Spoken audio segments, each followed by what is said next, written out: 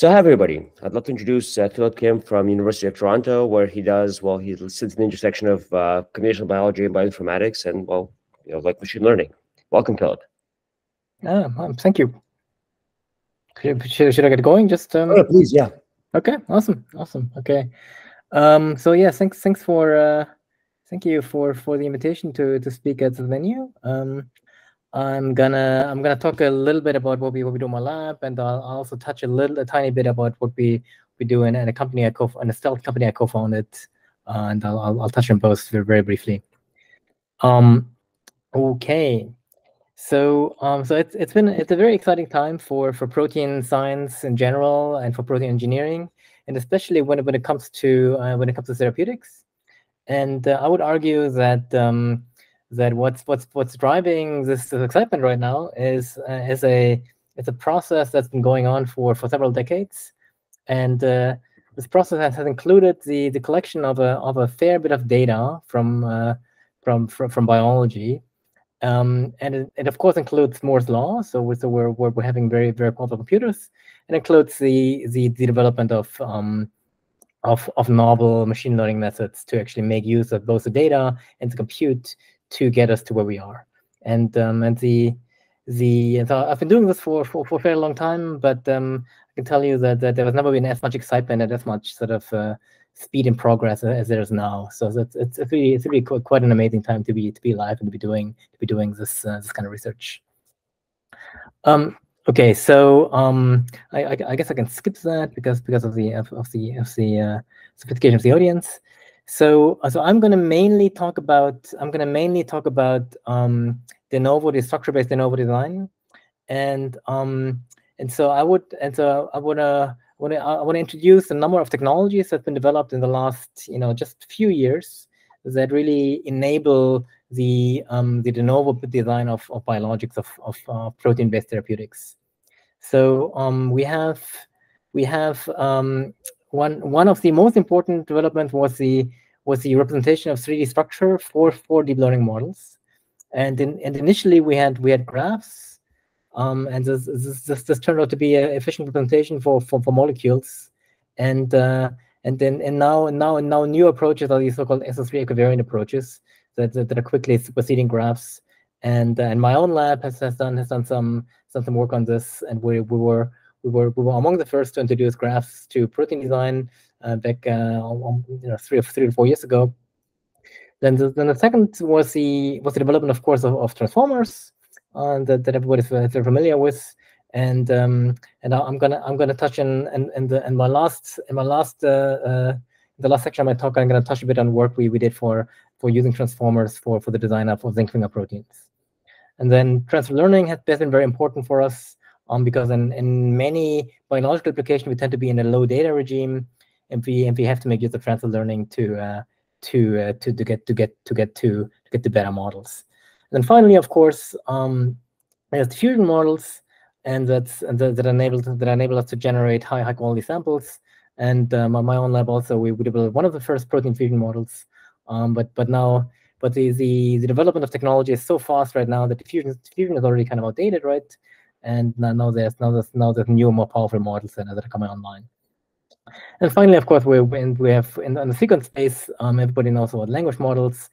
Protein language models, antibody language models that are very powerful, and we've done a bit of work on this as well in my lab. Okay, and I just wanna note that at our startup, we're sort of improving on the work that I did in my academic lab, and we're sort of supercharging this everything for antibody design. Okay, let me introduce to you very briefly how we go about protein design in terms of deep learning, and that's a bit of a stroll down memory lane. So back in the day, it was recognized maybe like 3 or 4 years ago that graphs are a good way to represent molecular structure. So the problem that we faced, or the field faced maybe 4 years ago or 5 years ago, was that how do we? So we have these powerful deep learning methods, but they've been rather mostly developed for images and for text, so for 2D or 1D type of data. And so how do we represent proteins molecules, which are 3D objects, right? And the very early approaches were based on voxelization, right? So you simply make 3D pixels, right? And then you sort of try to fit your molecules into these voxels, and you do convolutions on them. And none of this stuff really worked super well. And so a big advance came when people started looking at graphs, and the main advantage of graphs here is these properties of rotation and translational invariance. So the main thing is, right, you have if you have a molecule in 3D space, right, and we discovered its coordinates in 3D space in a global frame. And then when you rotate the molecule, or when you move the molecule, all the coordinates change, right? And so your model has to learn again that is the same protein. I mean, it's only turned, and that makes it pretty inefficient. And also you have to discretize your coordinate system somehow. So with graphs, you have to do neither. With graphs, they're naturally rotation invariant, and they're naturally discretized. And then we can sort of come up fairly easily with a efficient representation of molecular structure that is sufficient to learn on. And so these graph-based approaches are still pretty popular. So they're still sort of, state-of-the-art or close state-of-the-art approaches that you make use of graph-based approaches. But increasingly, and I'll hint on that a tiny bit in a later part of the talk. Increasingly now there are superior approaches that are being developed, and these are largely these SC3 equivariant approaches that have some mathematical advantages over these graph-based approaches. So back in the early days, so that goes back to 2018 when we started the work, which feels like an eternity ago. We developed an inverse folding approach. So a protein design that solves the inverse folding problem. So you're given the protein structure, and you want to find the sequence that falls into it, right? And that's also known as the protein design problem. So what we effectively did is we represented the protein structure as a graph, and then we can train it on many structures, and we can train it on many sequences. And then the method can learn how to fill the structure correctly with a given sequence, and then lo and behold, our method called protein solver would then yield folded proteins. You can see here that when we measure the sequence identity back to the benchmark proteins, we're shooting at around 38-40%. And back then in 2019, 2020, that was state of the art, right? So by now new approaches have been developed that outperform protein solver with better engineering and better approaches. So but back then, so as I said, so we could prove that when we give protein solver a set of protein structures that are very different, it always manages to come up with a protein sequence that will fold into exactly the structure.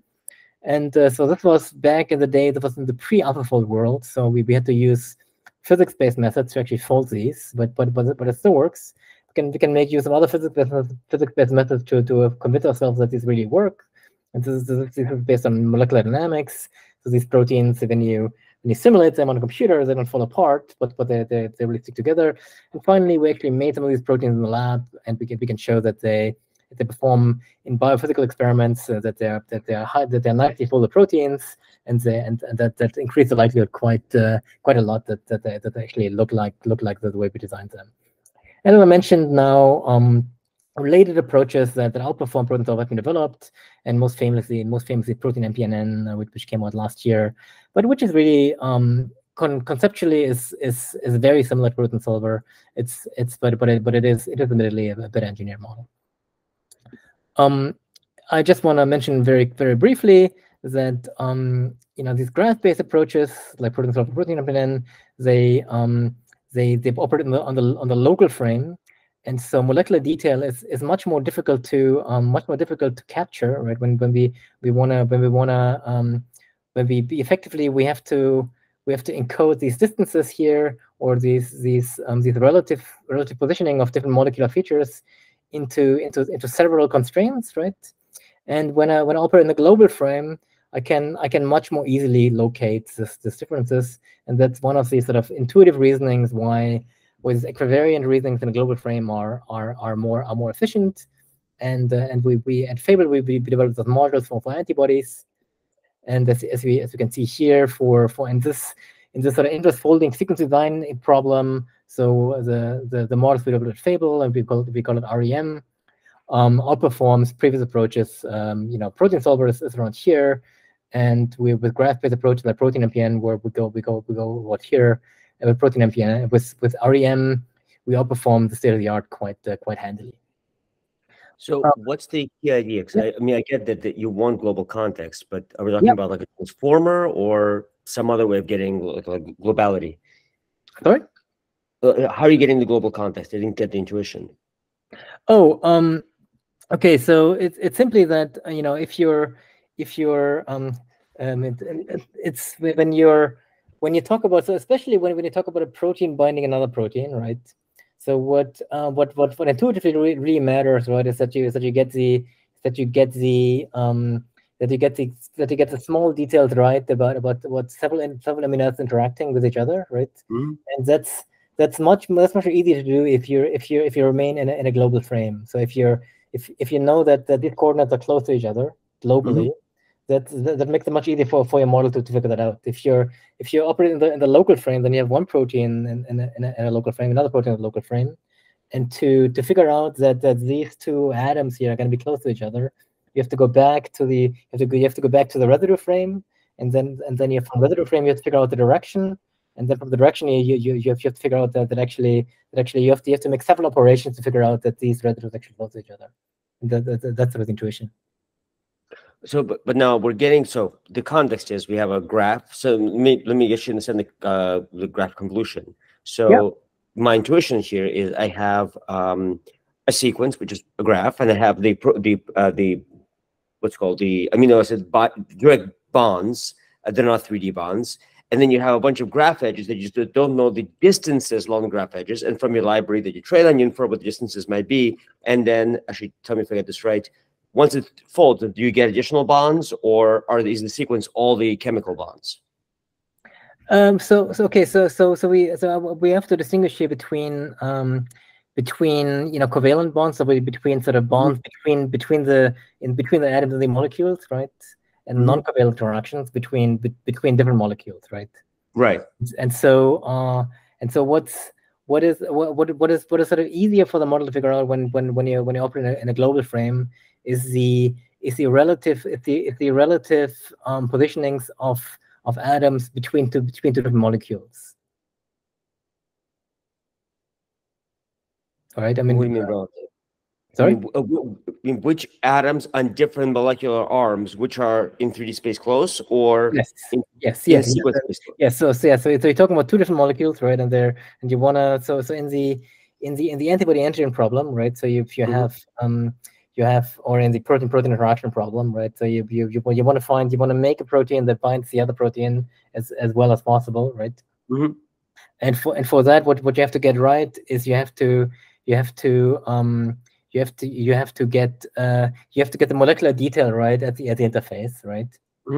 And for that, it's gonna be really important, what sort of the molecular detail of like single atoms or single residues is going to be really important on their relative positioning, right? And so that's going to be much easier if you have some view on that in the global frame, because in the global frame you can easily tell whether things are close to each other or not. Okay, and then yes, and how did you incorporate this global frame? Because it seems like, once you get this graph, you get some idea of kind of how the different arms of the protein. Oh yeah. Okay, so I'll sort of have to refer you to the literature on that. So it's going to be a little messy to go through, but ultimately, sort of the idea is that you can make this model staying in the global frame, operating with coordinates, right? But what you have to do is you have to find have to find architectures that are equivariant, so that operate so that they can remain operating in the global frame. So the invariance of graphs is sort of a nice simpler way out, right? But it's ultimately a bit less efficient. But it ultimately what? It's ultimately less efficient. Less efficient for the model. Thank you. Okay.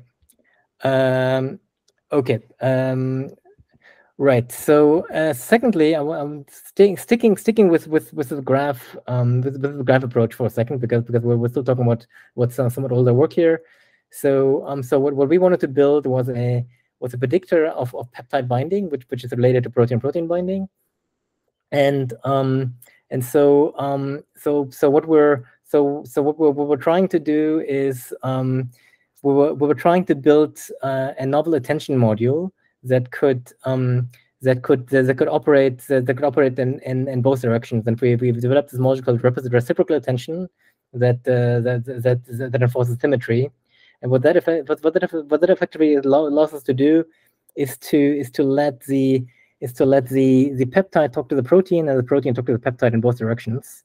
And sort of chemically or biochemically, what that corresponds to is to allow for conformational changes on both sides. And then we obtain a model that can model that can predict the binding side of peptide quite accurately. What we had to do for this model to work is we had to incorporate transfer learning, and that's something that you see quite often in biology, is that your actual training data is relatively small, and so for peptide protein binding, if you look at the PDB, which is essentially the study of data there is on a structural level, you end up with about 3,000 complexes. So that's not a huge amount of data. So what you then have to do is you have to be a little bit smarter about it. And so what we then do is we generate a much larger pre-trained data set that is related to our problem, but is not quite like it. And for the peptide protein problem, we generate this fragments data set. So we have a way to effectively identify fragments of proteins that are binding other proteins, and these are by definition peptides, but we're extracting them from protein complexes, and so we're extracting them in such a way that they're quite likely to bind by themselves, but it's not totally clear that they will. So it's a lower quality data set, but they have many properties that the peptide protein complex would have. And this data set is much larger, so we have about 500,000 of these fragment complexes, and so we use it to pre-train our model, and then we fine tune on the real data, and we get our final model, and we can see that our performance is substantially larger when we use a pre-trained set, and it's somewhat lower if we use only a peptide complex, so if we don't have fragment complexes. And you can see here in this one example that our pre-training really helps. And likewise, when we use a sequence-based model, we do substantially better if we use a pre-trained thing on known embeddings. Okay, so finally, I want to talk about de novo protein design, and de novo protein design is quite a difficult problem. So I spoke very briefly about inverse folding. So when you have a protein structure in mind, you can use an inverse folding algorithm like protein solver, protein MNN, to get the sequence that will likely represent this protein. When you do de novo protein design, you want to generate both the sequence and the structure of a fully novel protein that will form a real protein.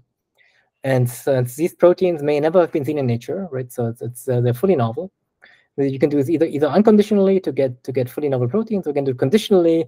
You can condition on some sort of scaffold or motif from some sort of target to get other proteins that are conditioned somehow on a motif. And for this, we develop protein SGM.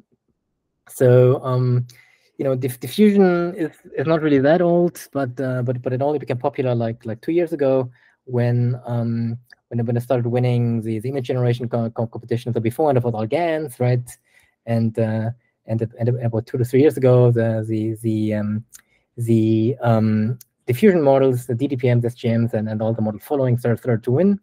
And DALI or stable diffusions are examples, and I think I can sort of skip that now. So you're learning the noise, right? And so we developed a protein SGM based on the SGM framework, and so this framework allows us to effectively use an image-like representation of proteins. So we're representing a protein with these 4 matrices plus a padding matrix that effectively just uses images. And so one of the matrices is effectively just a graph of the distances. So a weighted graph of distances of the C beta to C beta atoms in each residue. And then the other matrices are angles that describe different features, molecular features of the backbones. And so together, these so-called 6D representation gives us a full representation of the backbone, and then we can use a relatively off-the-shelf diffusion model to essentially learn how these 6D coordinates look like for real proteins, and then we can generate new ones, and then use a sequence design method like protein solver or MPNN in order to get a full atom structure of both the sequence and the structure. And I can sort of proudly announce that Protein SGM was one of the first protein diffusion models out in our archive and last summer, and that also feels like an eternity ago.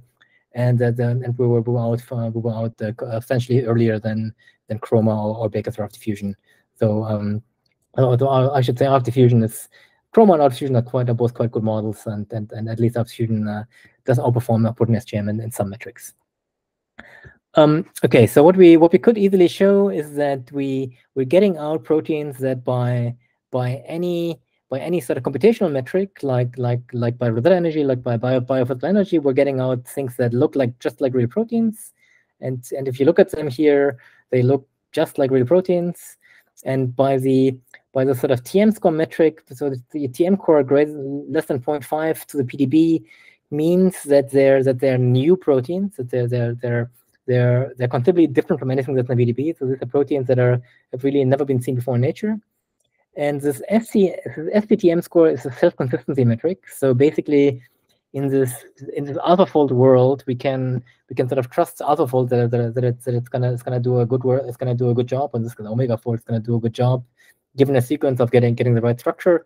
With SCTM, we essentially measure if we're starting, we'll be getting a protein designed by Protein SGM, where we're within have a structure, and then we're designing the sequence, and we're getting a full atom model. And then we're taking the sequence out, and we're refolding it again with Omega Fold or AlphaFold. Do we get the same structure back? And here we're on our average SCT, so we're getting a large number with SCTM scores of 0.8 and 0.9, meaning that they're effectively the same structure. So that's actually a quite a high performance of in terms of designability of our structures. And then finally, a question about kind of the application domain. So when you say it's a backbone, are you saying that you can? Is it just the backbone of a protein to give you an overall 3D design, and you can attach like binding sites to that structure, or is it the fully finished kind of protein that you're just maybe a slight nuance here is that when we talk about backbone, we're effectively talking about just sort of the core, the core of the protein without side chains. So in the protein world, we're distinguishing between the backbone, which is sort of the peptide string of the protein, and all the side chains, right?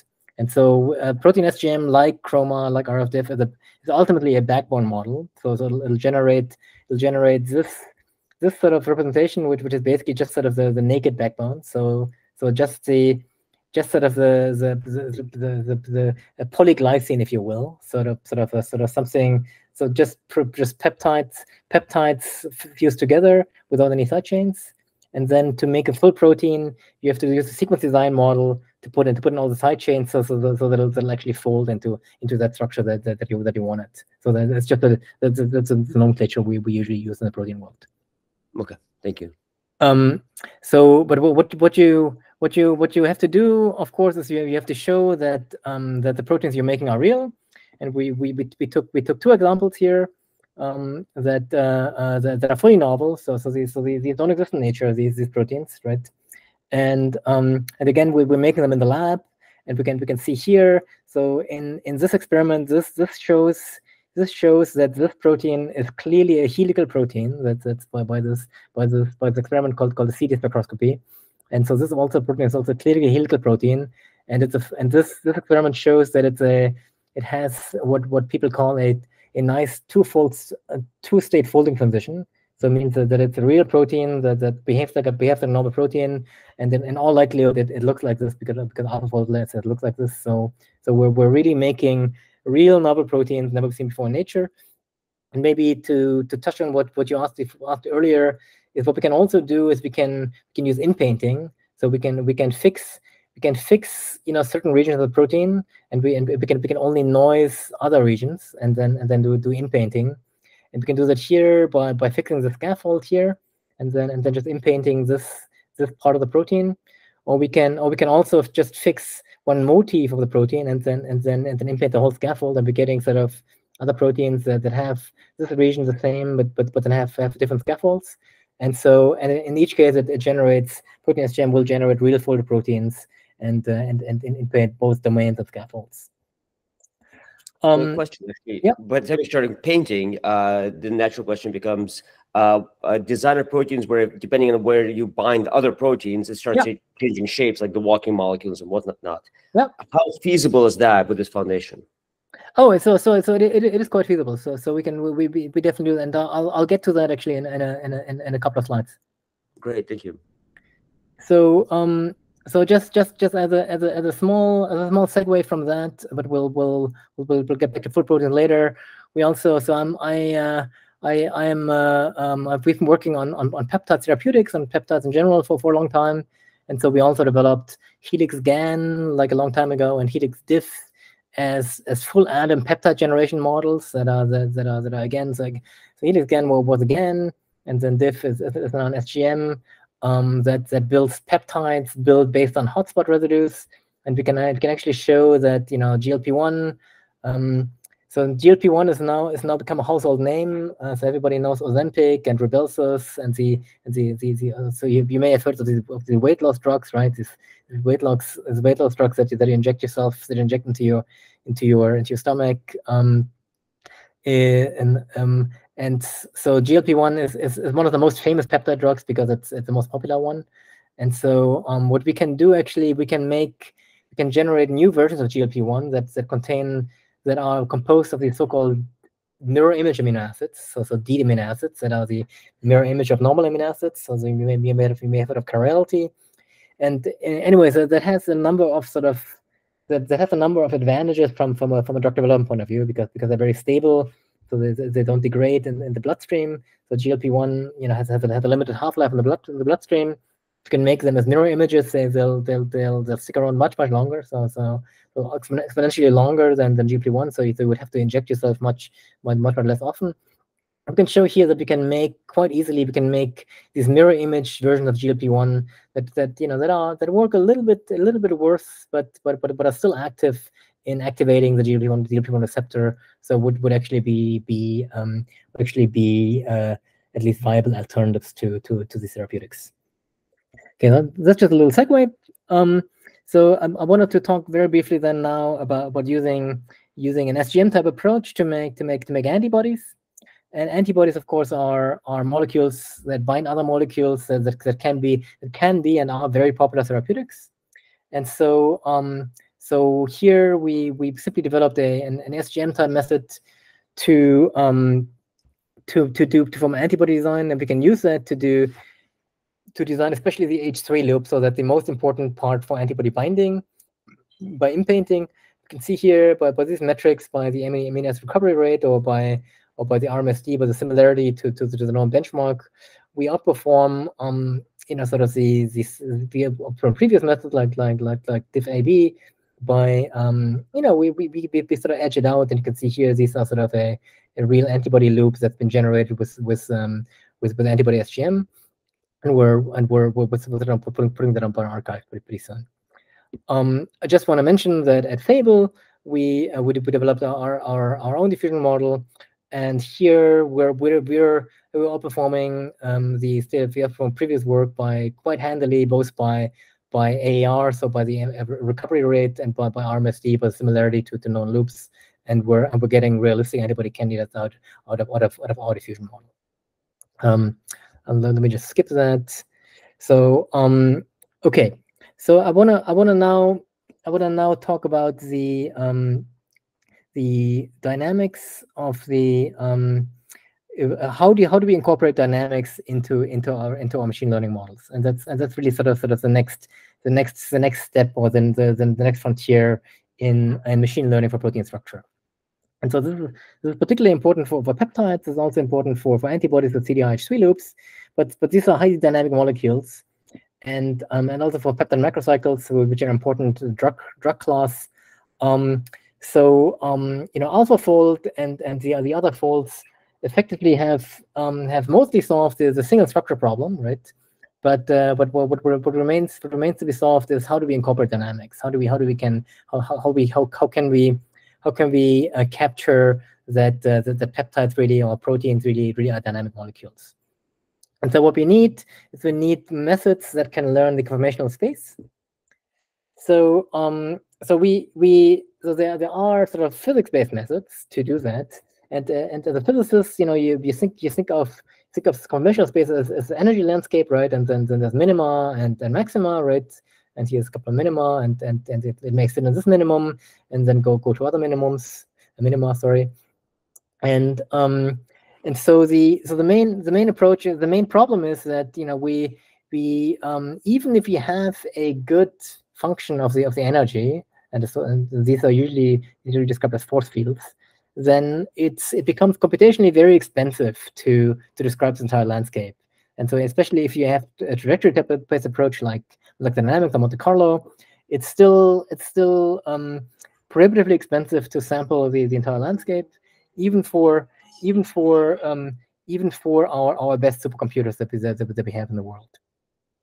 So, and just to give you an idea, so with sort of modern with modern GPUs, we can get to hundreds of nanoseconds, but getting tenths of microseconds, even that is going to be quite expensive, for even just for one molecule. And if you want to observe the formation of a beta hairpin of a peptide, that put it at the edges for a single peptide, that put it at the edges of what a modern supercomputer can do. Okay, so we can solve this with machine learning.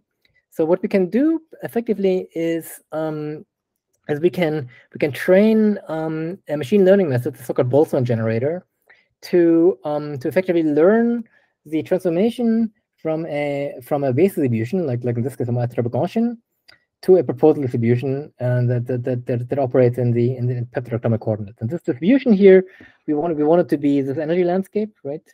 And then if we can train such a Boltzmann-generator, we can train our method to effectively learn the entire energy landscape of the peptide in one go, and we can then effectively describe the conformational or the entire conformational landscape of the peptide using this approach. We built one of these, and initially we built it on CNFs, and later so we started this work before really diffusion was a thing, and so we initially used CNF methods because we need network invertibility, and then later on CNFs are quite tricky to deal with. So later on we changed towards diffusion models, and now of course there's the new shiny thing, and the new shiny tool in the box is flow matching, and so I think the next version of PepFlow is going to be a flow matching model. So and sorry? I mean, this sounds like a Gaussian kind of approach where you have a this is where I get lost, because now I'm not familiar with Boltzmann generators, but it sounded like, like a Gaussian kind of a process, except this for the molecular bits, which is like, what's the intuition there? Sorry, I mean, so the base distribution, it can be, it doesn't have to be Gaussian. We use a Gaussian here, and then in diffusion mode, it has to be Gaussian, right? But so the intuition is just that we want to learn this Boltzmann distribution of the molecule, right? And importantly, we want to learn that in a sequence dependent fashion, right? So we want to learn it. We want to basically, once you give us a peptide sequence, or just sort of a general descriptor of the chemical properties of a peptide, then we want to be able to simply get the Boltzmann distribution out in one go, right? So that's the goal, and we can do that by training on doing training in two phases. So training on known data, so we call training by example, and then the key is if you have such a Boltzmann generator that's invertible, you can train by energy. You can actually use this energy function here to then flow back and to then train your Boltzmann generator on generated conformations. So then what makes it, I mean, I guess I can imagine just like a Gaussian process, just like whenever I get a point, like dump a Gaussian there and approximate that way. But it sounds like this sequence sensitivity gives you something more.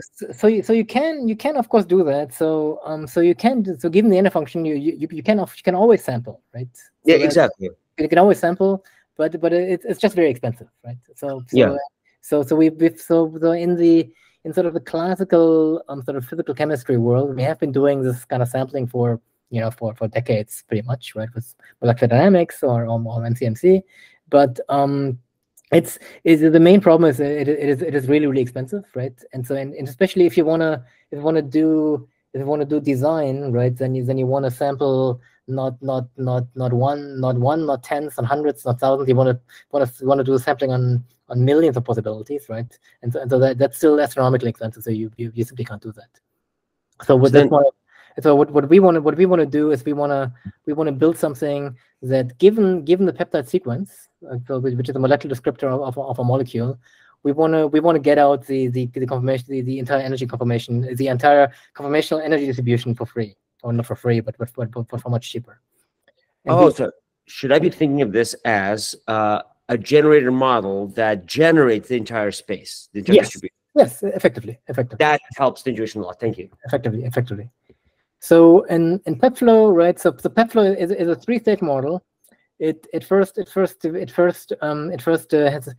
So importantly, it contains a hypernetwork.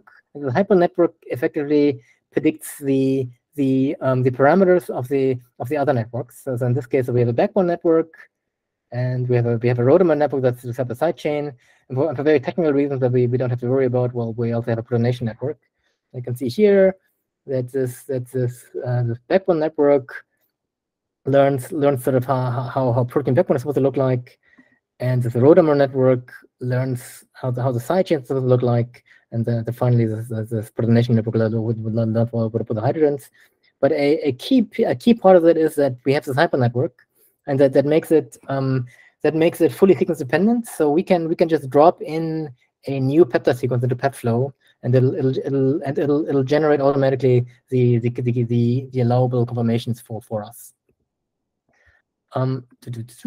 So what we can see here is if we can generate peptide conformations from PepFlow, and we almost always get realistic looking peptides. And you can see here that in sort of the normal molecular features like bond lengths or bond angles or these Ramachandran plots, we're effectively getting things out that look just like a round truth. So it learned basically most of the molecular physics that we as a field know about. And so that holds true also for these bond angles here. And you can see here that for this particular chi3 bond angle, so the ground truth appears in blue, and the generated ones are in orange. So it allows this deviation here But I would point out that this is a feature, not a bug, because for PepFlow, because the oxygen, this is a carboxy group, right? And chemically it's indistinguishable whether it's flipped this way or it's flipped this way. And because in our case we distinguish these atoms, so we allow both conformations. But that's really just a representation of chemical reality. And then you can see here that we're very well representing the molecular dynamic simulations.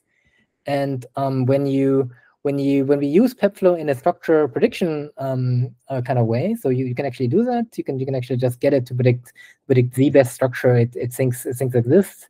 We do edge out the state of the art. So we're slightly edging out AlphaFold and ESMFold, and there's a number of structures where we do substantially better. Most importantly, when we compare ourselves to the conformational ground truth, which is NMR ensembles, so we're actually doing we're actually doing quite well at covering this NMR ensemble. So we cover about half of the conformations in the NMR ensembles. And so this gives us a pretty good coverage of what a peptide looks like really in reality. And then finally, for application purposes, we can use PepFlow to generate macrocycles, and this is important as therapeutics. And when we look at it here, so we can actually use PepFlow to quite accurately predict the structure of macrocyclic compounds, and we can use PepFlow in a generative way to generate binding peptides conditioned on the pocket. And what we can then use, and what I think is very exciting, is to do generative design of macrocycles conditioned on both binding pockets and cell permeability, which is sort of a holy grail in macrocycle structure prediction and macrocycle development. Okay, so and just to close on the PepFlow part, so the development of technology in this area is extremely fast. So as I said, when we got started, we developed PepFlow as a CNF, and that did work, but what was really difficult to train, because the CNFs tend to be very expensive to train, because you have to solve an ODE for every time you want to train the data point. Then current PepFlow is based on score matching, right? And it uses a hypernetwork, and that works quite well.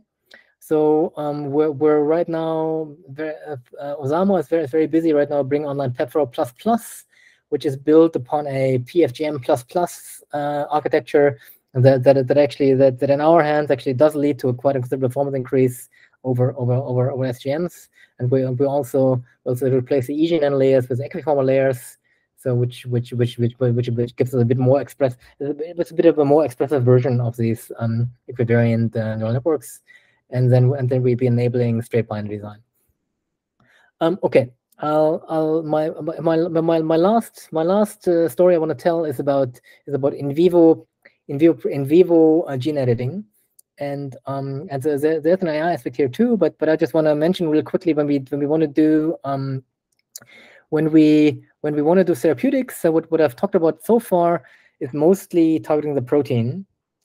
We can also target the mRNA with using these newer or these sort of other approaches. But what we want to do is we want to target the gene directly, and we call this epigenetic editing. And what we want for that is we want to use a transcription factor that we reprogram, and then we can alter the gene expression of any gene we want to, and we can use that for a variety of therapeutic purposes. So there are a number of technologies out there, and many of you may have heard of CRISPR, and there's also TALENT or other technologies. So all of these are great technologies, but all of these have a problem, and the main problem is that they all come from bacterial proteins, and it's generally not a good idea to inject ourselves with bacterial proteins, because our immune system will not like it and will react quite violently. And so that's a known and very big problem with all these methods. If you want to make drugs or therapeutics that are administered in vivo, so that we want to inject ourselves with. It works great for so-called ex vivo applications. So you take out part of your cells, you edit them in a lab, and then you put them back in, and then it works great for like sickle cell anemia for other applications. But for the majority of applications where you want to do in vivo, this is a big problem. So the path we went with zinc fingers, and these have the big problem: A, they're smaller, so they're easy to fit and deliver, and B, they're fully human, so they're much less likely to be immunogenic. So the main problem has been is that the zinc finger problem has never been solved. So zinc fingers have been fiendishly complicated. So they bind DNA sort of like this. So this is the representation of DNA, and they bind like this.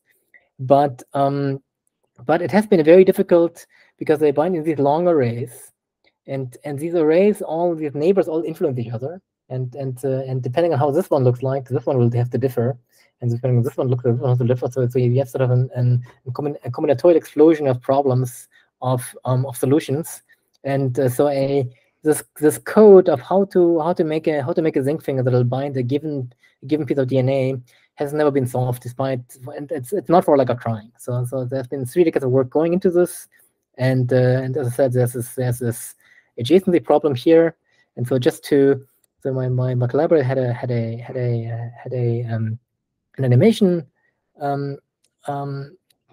made. So basically, these adjacent fingers have to be compatible, right? So you can have these fingers, and so this one doesn't fit, this one doesn't fit. But once you have to find a compatible pair, and once you have the pair that fits, then everything is good. But you have to make many of these pairs. So at least 6 fingers consisting of five adjacent pairs to get them to fit. So that has been a large problem. So so what we did is we took an approach of doing a fair amount of experiments to get which helices are compatible. So we solved for the single helices, and then we solved for the 2 helices that are compatible, and then we built a language model. And this language model is a so-called hierarchical language model. So we have here these classical transformer architectures, right? And the DNA binding problem is a classical transformer problem in the sense that we're putting in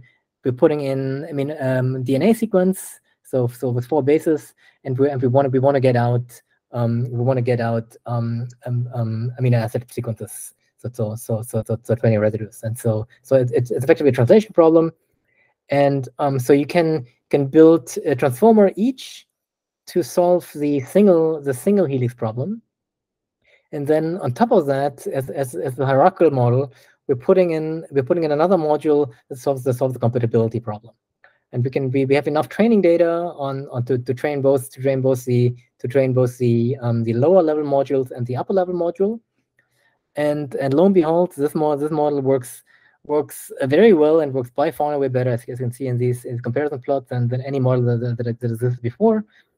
And when we test this model to design new zinc fingers, we get that almost all of them work, and a quarter of them works really well, which brings us about level with how well CRISPR works, right? So in terms of accuracy, so we're about as good in making new zinc fingers to target a certain piece of DNA as you would when you get to CRISPR guide RNAs, and then we can use that to reprogram transcription factors. So we can effectively take a natural zinc finger transcription factors. We can cut out the zinc fingers, and we leave its effector domain. So what actually will influence the DNA to regulate up or down. We can put in a new set of zinc fingers, and then now we can regulate the expression of any gene in the genome at will.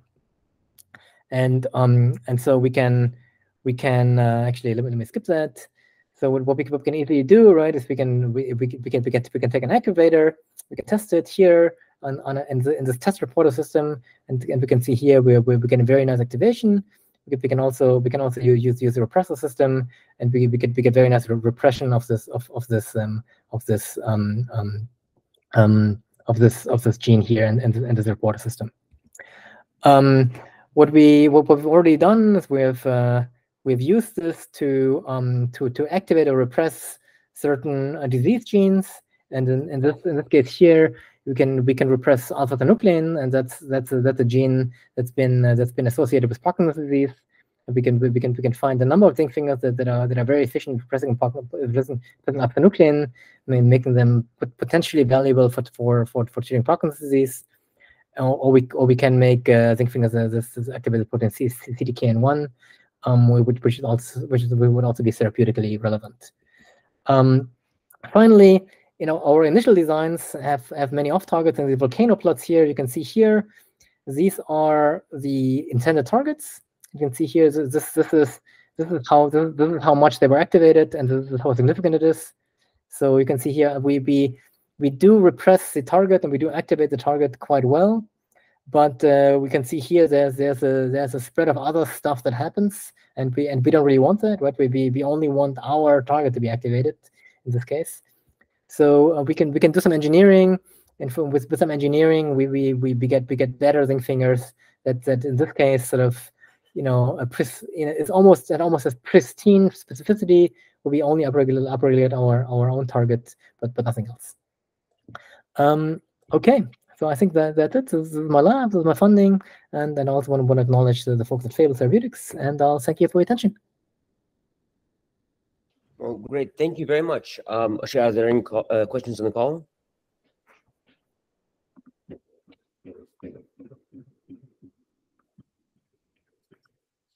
Well, then I guess one maybe a big picture question is, to what extent is experimental data a limiting bottleneck? Because that seems to be the most expensive bit of the entire flow you've been describing so far.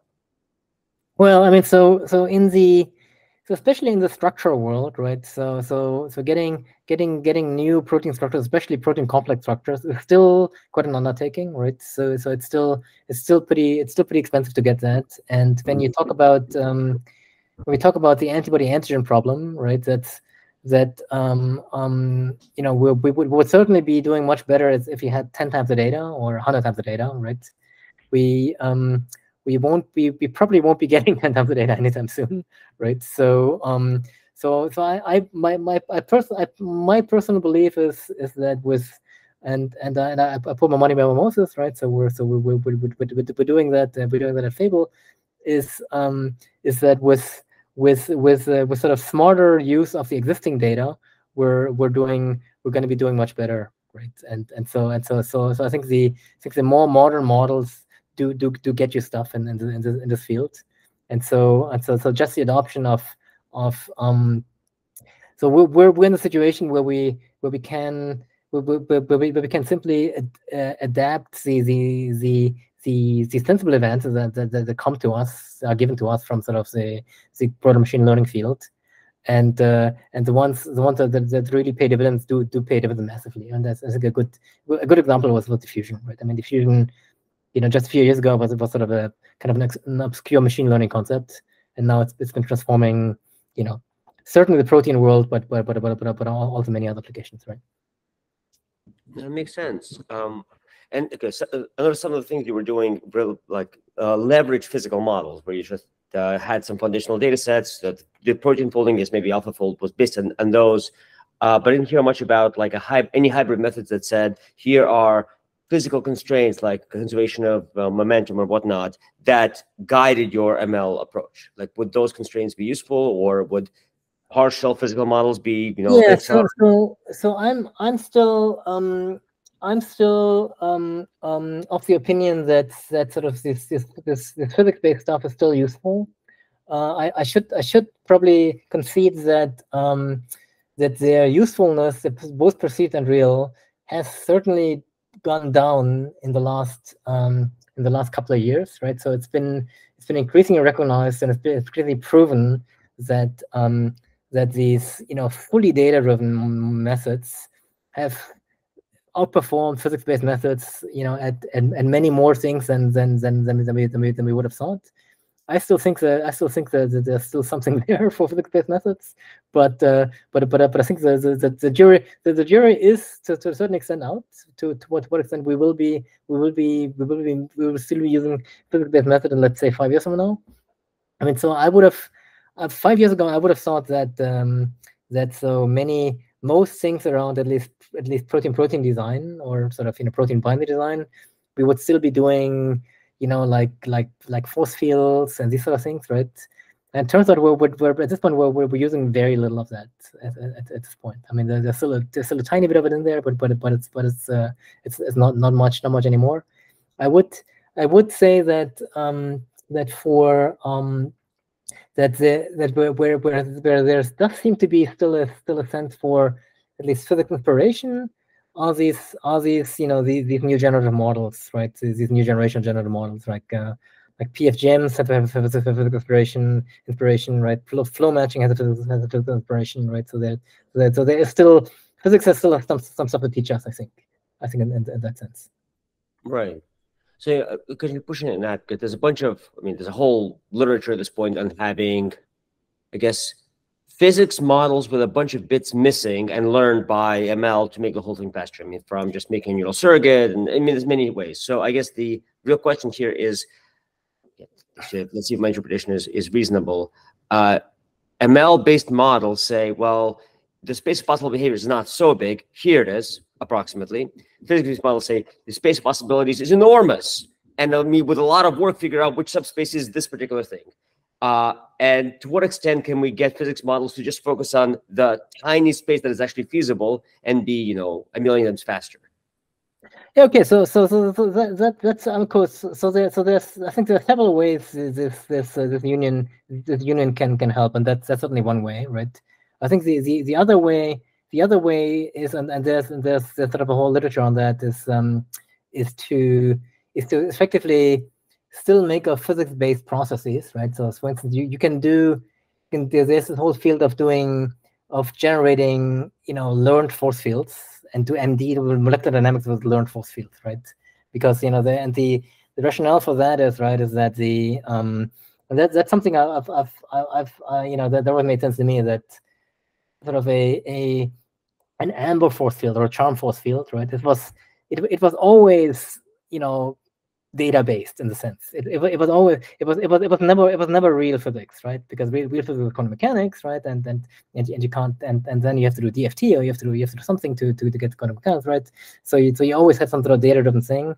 And why not make it more data driven, right? Why not replace your 10 parameters with a million parameters and learn them something, right? And so I think that's now a growing field, and I only follow it like a bit in my peripheral vision, but there seems to be some quite promising work in that realm. Yeah, that makes sense. I mean, multi-scale physics is exactly this. You ignore the lower levels of structure, but nobody uses, well, it's still emerging how to use ML as some of these lower level, more detailed physics, within high level models. But I think that's an exciting field where I think there's a lot of work going right now. Okay, well, sounds good. Well, yeah, thank you very much. It was fascinating. Oh, no worries. Thank you guys for listening.